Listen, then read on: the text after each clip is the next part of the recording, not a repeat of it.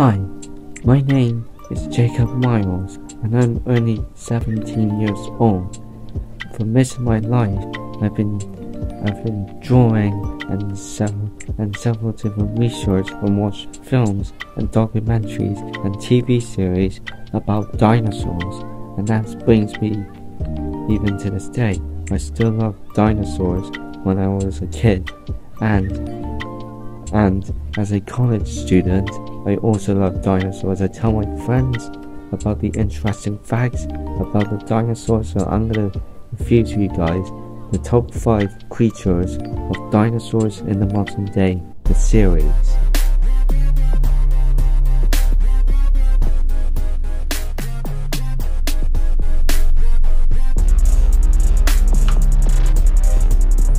So let's start with creature number 1.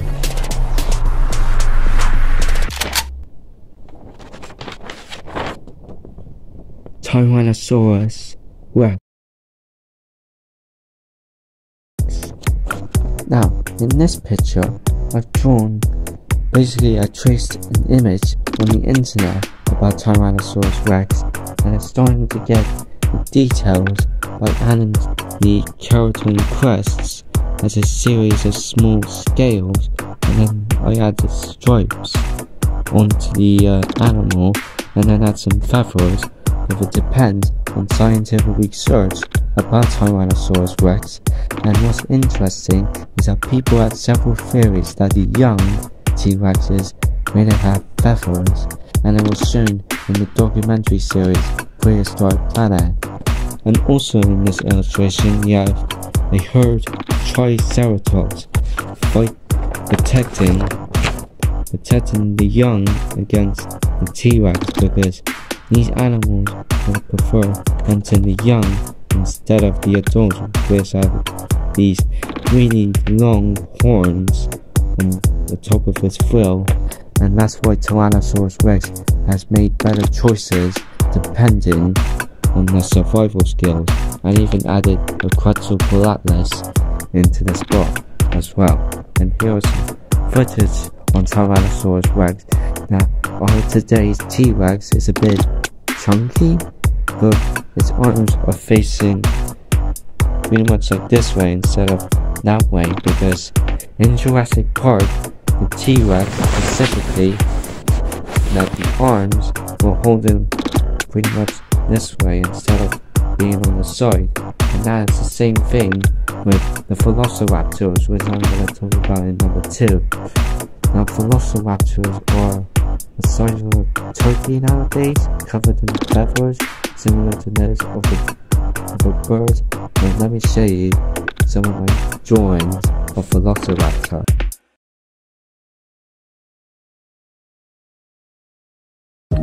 And this is my illustration of Velociraptor.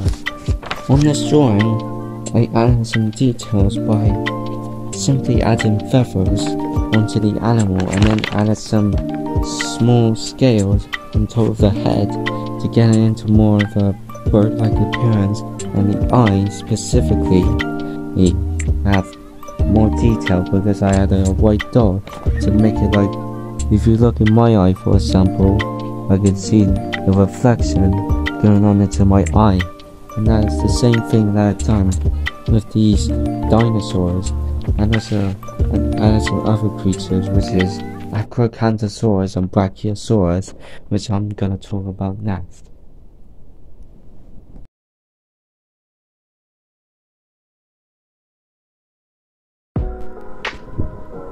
So, the Brachiosaurus in Dinosaurs in the Modern Day series is actually depicting a large prehistoric dinosaur with a really long neck with a crest on top of its head that could be used for breathing when underwater.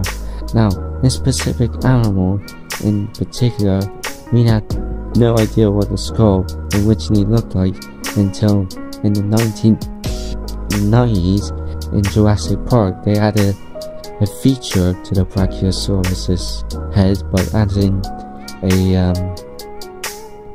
to make it more like the dinosaur Giraffa Titan, which is actually the closest relative to Brachiosaurus if it depends on their size. Now the next creature I'm going to talk about is Brachiosaurus.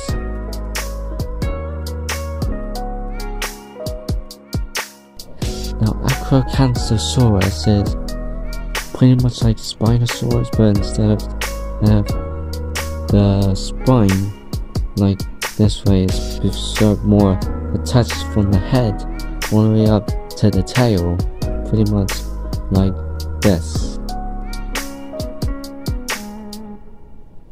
which actually means hind-spine lizard. It was discovered in the 1950s when people are starting to see dinosaurs a bit more, because when people discovered dinosaurs there were these huge lizards, but nowadays they were more like into birds and possibly other reptile species. And the fourth creature I'm going to talk about is Dinosauria.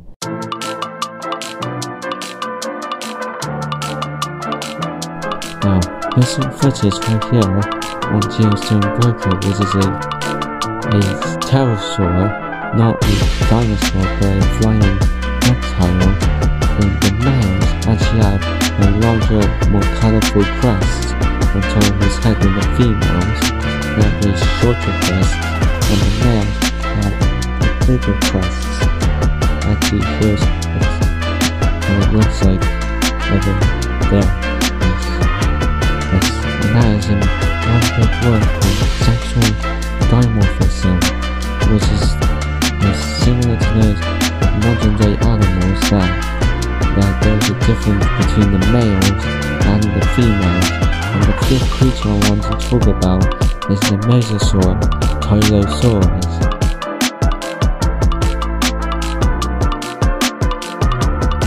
Now Dinosaurs are these huge whale lizards, but with a sharp tail instead of like the tail of a whale. That people that first discovered Mosasaurs, they were more like crocodile lizards, but nowadays they are more a bit chunky and more whale-like lizards, similar to those of